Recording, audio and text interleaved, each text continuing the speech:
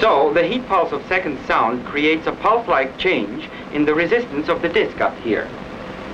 It isn't hard to convert this resistance pulse into a voltage pulse.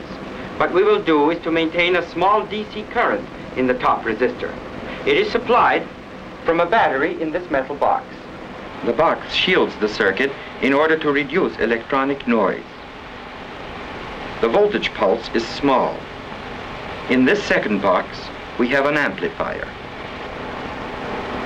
The amplifier output is fed into the oscilloscope, where it will appear on the upper trace.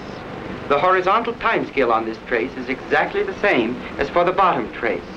However, the upper trace records voltage changes as they occur in the top resistor, the detector of second sound. The temperature of the liquid is about 1.65 degrees Kelvin.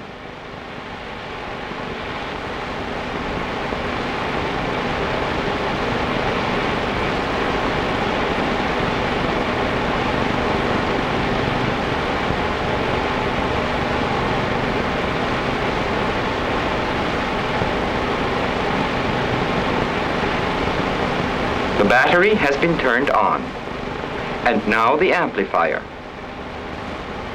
Among noise and other distortions in the upper trace, a clear-cut voltage pulse appears, about 4.5 units to the right, 4.5 milliseconds later than the pulse entering the heater. This pulse in the upper trace is also about 1 millisecond long. It is the second sound as it arrives at the upper resistor. The upper trace also shows a strong voltage pulse at the left, simultaneous with the heater pulse.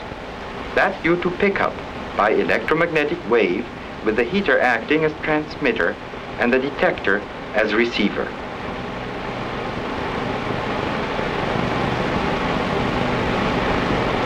We are moving the detector towards the heater. The pulse moves with it to the left. Notice the echoes of second sound which appear on the upper trace while the detector is near the heater. They are caused by multiple reflection between the two resistors. A total of 3 echoes is clearly visible.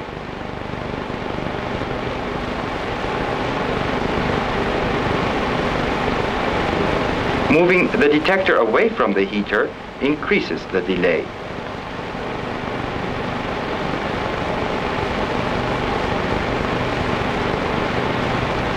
Here we have the resistors at their original distance again. They are 9 centimeters apart. The wave of second sound covers 9 centimeters in 4.5 milliseconds. The speed of second sound is 2 centimeters per millisecond, or 2,000 centimeters per second, or 20 meters per second. Let me return to the discussion of the two-fluid model for liquid helium-2. We find that it gives us an adequate qualitative description for the behavior of helium-2. The superfluid component is frictionless and free of entropy. It is thought to be the part of helium-2 which leaks through the finest pores, which rises up toward the source of heat in the fountain effect, and which creeps up along the walls of the container. The normal component, on the other hand, is viscous and possesses some available heat energy. The normal component is thought to be that part of helium-2 which is dragged along by the rotating cylinder and which remains behind in the beaker with a porous bottom unless it is first converted to the superfluid component. Now, a model alone is not a theory. It turns out that quantum mechanics has had to be brought to bear on the problem of producing an accurate check between theory and experiment. As is usual, when we attempt to explain a quantum mechanical system by a classical model, this model gets lost, becomes washed out, so to speak. It's there, but then again it isn't.